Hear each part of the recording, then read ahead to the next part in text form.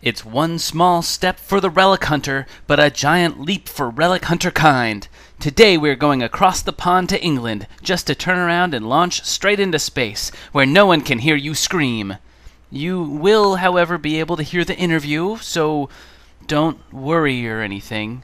In fact, remember, don't panic, as we hitch a ride onto one of the true classics of gaming, Mongoose Publishing's Traveler. So jump on your nearest starship, beam yourself up, or slip into hyperspace as we relic hunt Traveler with Matt Sprange. I hope you enjoy.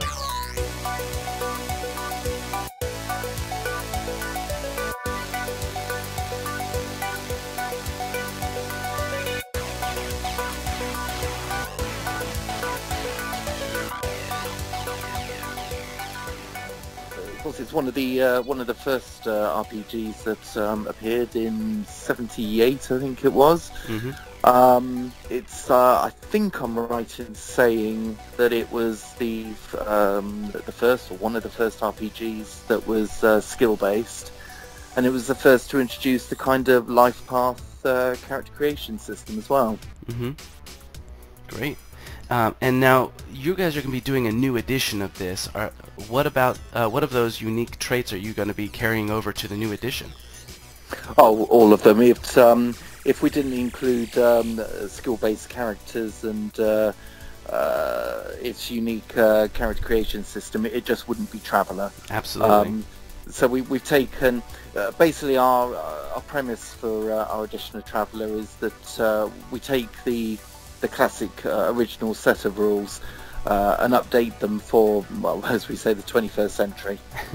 Right, yeah, we have some new rules technology out there, if you, as it were. Indeed.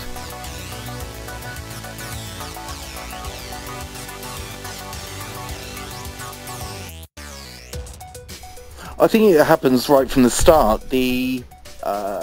When you play other games, you tend to create characters in isolation from the other players, but with Traveler it's very much a group activity. You don't arrive at the table with your character, you build it alongside everyone else, and that's Traveler's kind of composed of several mini games, and that's the very first one.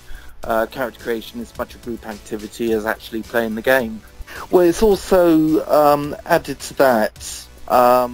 There's no real min-maxing of characters. I mean, with something like D&D, there's always the temptation to make your character as powerful in combat as possible. Right. In Traveler, that's really not a factor, and you can have very, very different characters in the same group.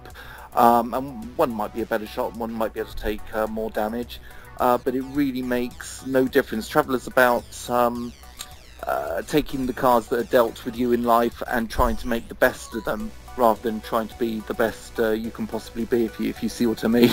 Yeah, absolutely.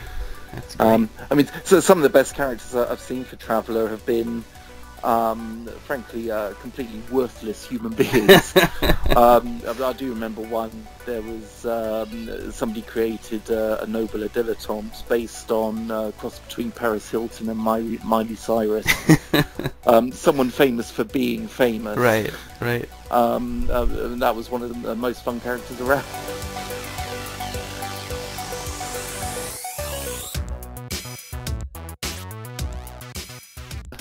Being one of the original RPGs has always had a very strong following, and whenever a new edition comes out, there's always some sort of debate about the effect it has, starting with Mega Traveler and going through the new era in T4. T5 released recently as well. But that's one of the reasons we like to focus our efforts on classic Traveler, the original one. It tends to be the most popular, and it's the one we remember playing ourselves. Mm-hmm.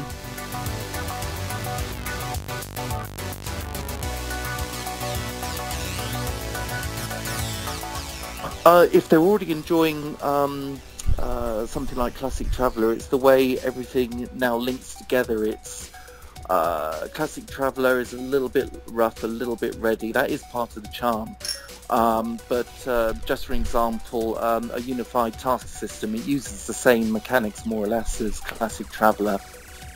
You don't have to readjust your dice rolls for every new task you do.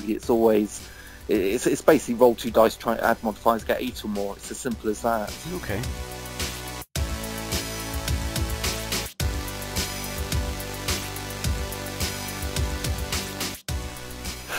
Well, late last year, we finally released the last chapter of Pirates of Drenax campaign. It is a huge sandbox-style campaign.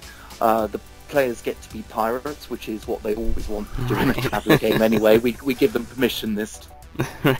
But I know of groups have been playing this campaign for 2 years, and they've only got past the first couple of episodes of it. It really is huge. It really does include everything that's fine about Traveller, and it's free. So anybody watching this, go over to the website, download the Pirates Drenax. It won't cost you a penny. It's got everything you could possibly want in a Traveller campaign.